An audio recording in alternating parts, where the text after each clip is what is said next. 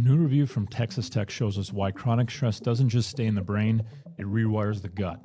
Stress hormones like cortisol, adrenaline disrupt the microbiome, weaken the gut lining, and fuel inflammation.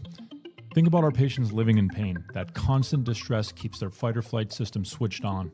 Those hormones slow digestion and shift gut motility. This makes it harder for beneficial bacteria to survive. Harmful bacteria can then grow, and the gut lining becomes more permeable. This causes inflammatory signals to spread throughout the body. What looks like separate GI complaints, IBS, bloating, or food sensitivities, may actually be a downstream effect of living with pain and distress. For clinicians, this helps us reframe the story we can tell patients. Instead of random comorbidities, we can explain how pain and gut issues are connected through stress biology. And importantly, interventions like stress management, diet changes, and probiotics can support both pain and gut health. Next time a patient with pain also brings up gut problems, connect the dots. It's one story, not two separate conditions.